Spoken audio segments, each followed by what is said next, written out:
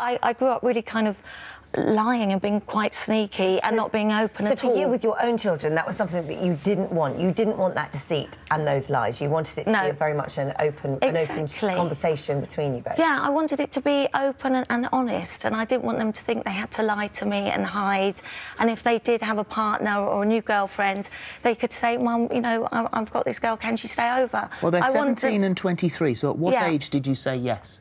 Well, at the age of 16, you know, girls are interested, as you do, you're growing up, it's puberty.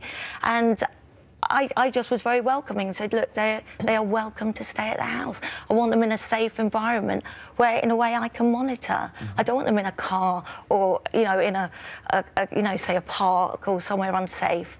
I mean, at the minute, there's so many knife crimes and acid attacks. I don't want them out and about where I don't know where they are. I want them in a safe environment. So Anna-May, your upbringing as well, you went to a convent school, Irish Catholic parents, sex never discussed. I mean, your sex education at school was a picture of two bunnies eating a carrot. Eating the same carrot from different ends, and the nun said, "This is how you get pregnant. Now let's move on." So, but you were different to Lizzie because you very much sort of respected your parents' wishes. There was no deceit there. And of course, the other complication was I shared a bedroom with my sister. So unless she wanted to be involved in the threesome, it wasn't really going to. It wasn't really good. Yeah, it wasn't an option. It just wasn't. The flat was too small, and it would never have happened. And I would never have introduced a subject that I knew they didn't want to talk about or expect. So, but that's not. It's not being prudish that makes me not didn't allow my children to do it. I'm just of the view that home is not for the sex, drugs and rock and roll aspect of a teenager's life. I just think home is home. You've got one girl and you've got, is it 3 boys? No, 3 girls and 1 boy. 3 girls, 1 boy, between the ages of 26 and 31, I think now. So was it discussed? Did they say to you, Mum, I'd like to bring a girlfriend or boyfriend home? No, there was no big debate. When obviously they had friends that they were dating who would come home, and if they wanted to stay, all was welcome, but always on the sofa. So no one got as far as the stair carpet. Do you know that for sure? No, we did put dingly things on the doors of their bedrooms, which is kind of a joke, but it was also a little warning. A door decoration. It was a hedgehog that had little bells hanging from it. So so you could hear the doors opening? Well, I guess so. It was a small deterrent because I didn't want...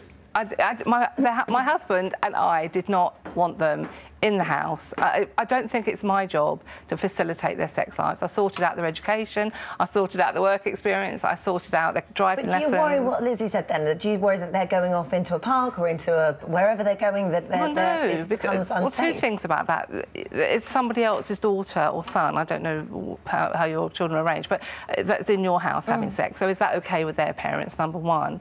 And secondly, would you feel the same about drink and drugs? Would you leave a crate of vodka in their room and a spliff, you know? No, not at all. Well, it's the same thing, though. Of course not, because sex is all part of growing up. When you're a teenager, you start to develop. You want to have relationships. But that's not your job as a mother to sort that out for them, is it? It's going to happen. You know, this is life. It's talking about growing up, and I don't want them in an environment where they feel, gosh, I can't tell Mum. We're having to go to the park. We want to be close and have an embrace, or you know, and just get to know each other. Not objecting to an embrace. No, but you don't want them to, as I said earlier, to go to a car or to some park. So what did you do? Roam around the streets. I want them in a safe environment. So when they were 16, you hit a gong and said, OK, it's fine now. No, not hitting a gong, but they are growing up into adults. It's the same way.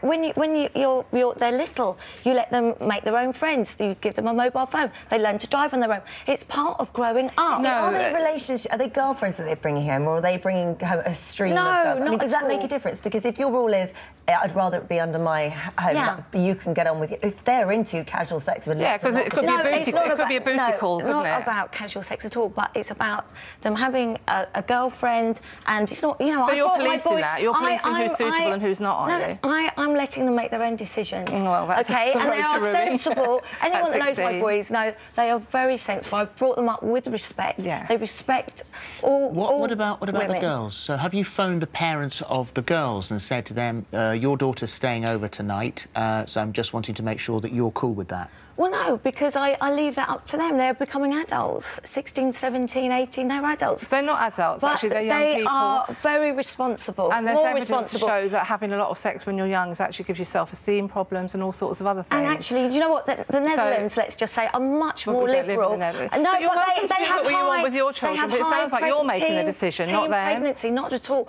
Teen pregnancies are so high here, and we have the abortion rates are twice as high here than, say, the Netherlands. That are much more liberal. Don't you think that you say your house is your haven? Is there an element of you going, I don't want to know, I don't know, I just don't let the world in? Well, no, there's a sense that is the one place where they can go when they've had problems with boyfriends and girlfriends, come home, get into their own bed, read a book, have a bath.